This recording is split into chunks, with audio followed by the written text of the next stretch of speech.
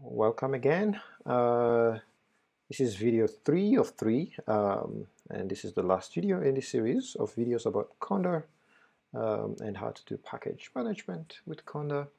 So in this video we're going to talk about how to create and access a new conda environment, and then I'll show you a couple of additional commands, like how do you get rid of an environment, and how do you, for instance, update a new or existing environment. So now I want you to head over to the terminal. So if we go back to the terminal, so if you do conda env list, this is how you list the environments that are available to you. Because we can see that we have access to the base only. So the two ways in which you can actually create a new conda environment, and one of them is to use the conda create -- name command. In this case, you basically have to specify the name of the environment, and then we can specify the channels from which the packages are going to come from, and then from here on we can just specify a list of packages that we care about. So in this case I can do something like this. So this is an easy and quick way to install conda. However, this approach has a couple of shortcomings. One of them being that it's hard to keep track of what and when you install things. So I'm going to suggest that instead of creating an environment like this, you use a conda environment file.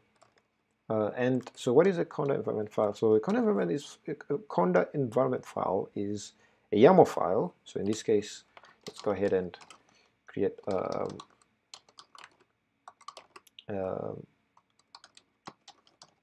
empty environment file, and then let's open it. So in this file, we want to specify a couple of things.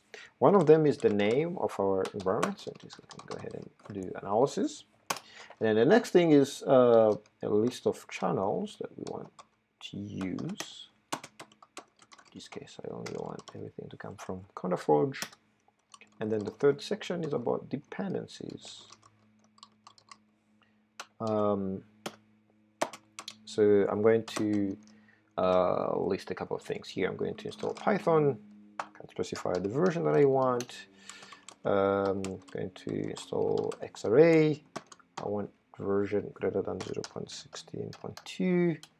And let's say I want, Dask, and so on. And then there's one additional package that you want to install in your conda environment if you want to be able to access your Python kernel in the Jupyter lab, and that package is called ipykernel. And then there's usually another section. So let's say there's a package that is not available through conda, and it's also not available through pip, but it's available from GitHub. You can actually install a package from GitHub by specifying an additional section here, where you do pip, and then under this section, then we can list, basically you give it a path to the GitHub repos, and I can just do git and then plus, and then I can do HTTPS, for instance, github.com. I don't know, I can just do like something like this, for instance. So conda through pip will download the package and then install it from source. So for now we don't need this section, but this is how you do it if you needed to install a package from GitHub. So now let's save this environment file, and now let's run this command. So conda env update -f, and then pass the path to the YAML file. What this command is going to do is conda is going to look at your existing environments to see whether the specified environment exists, and if it exists, it will just update it, and if it doesn't exist, it will create that environment and then it will install those packages. So this will take a couple of seconds, and then it will actually download a bunch of stuff. In my case, I had already downloaded some of those packages, so it would actually use the cached versions of those packages to create that environment. So if you see a list of things, don't worry about it. So this should end anytime soon. So once this is over, then we can actually look at the updated list of conda environments by running the conda env list command. Now we should see both the base and the analysis. And as you can see, conda is telling us how to activate our environment. So we can do conda activate analysis. Now I can actually launch the IPython shell, and then I can start using some of these packages that I just installed. So take a few seconds, then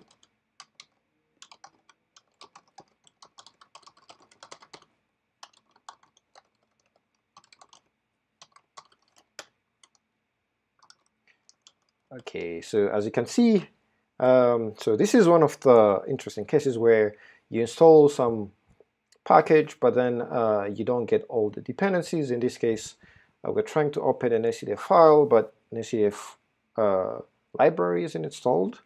So what we want to do is go back to our environment file and then list whatever additional packages we want to be installed. In this case, I want SCDF4. And then save that, and then run the conda env update command again. And this will just update the environment. So since the environment already exists, it will just look at the difference between what exists already and what we define the YAML file, and then we'll only install the difference. So this should end very soon. Again, I already had these packages installed before coding, so it's just using the cached version. Now if I try opening that file again,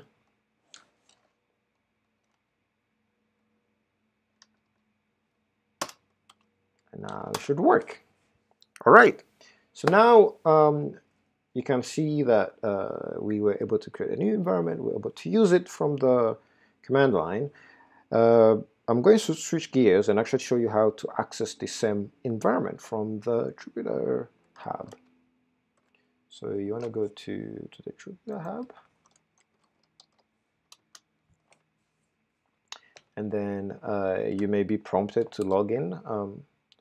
And then I'm going to choose Casper, and then launch server, and I'm going to specify my project account, and then launch the job.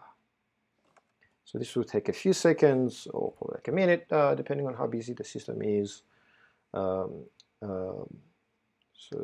it's ready. Should show up very soon.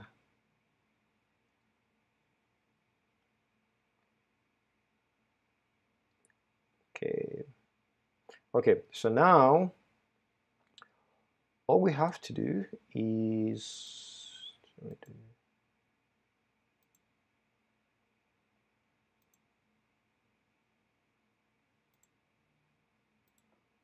close these things.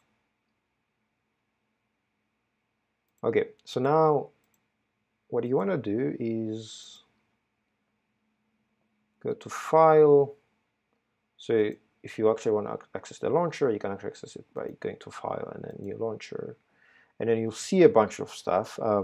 And here is our analysis environment. As you can see, here's the name. And I think this is our base environment. I could be mistaken, but yeah. So as you install additional environments, they should show up here. So if you want to launch a notebook, you just want to create, you want to click on the widget that corresponds to whatever environment you want to launch that notebook in. So in this case, I'm going to click here, and then it'll create a new notebook for me. And I can change the kernel if I wanted to, if I just click on here and then click on this drop down, and then I should get a list of available kernels, and then I should be able to select whichever one I want. In this case, I still want my analysis, and then I can just do what I just did in IPython before.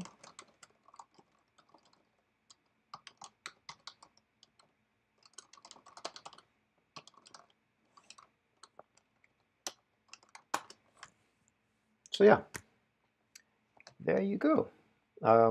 So now, before ending this video, let me show you one more thing. And the thing is, let's say at some point you just want to get rid of the created environment. So the easiest way to get rid of an existing environment is, first of all, make sure that you deactivate that environment. And then you want to run conda env remove, and then -n, and then the name of the environment. In this case, I want to get rid of analysis. So this will basically delete the existing analysis environment. Probably take a few seconds or minutes, depending on how large your environment is. Now that environment is gone, if I do conda env list, I should only see base. So yeah, so again, so we covered how to create a new environment and how to access it, how to update it, how to update that existing environment, and how to get rid of it if we don't need it anymore. All right, so that's it for today. If you have more questions, I recommend that you check out the conda documentation page. Just search for conda documentation, and then you should see a couple of options. So this page may not be, let's see. So yeah, so it will tell you a couple of things, and you should be able to follow some of these tutorials. Some of them may not make sense. Like for instance, this is talking about Windows, but on Cheyenne and Casper on Linux. So yeah, but there are things that will basically be similar. So yeah, that's it for today. Thanks.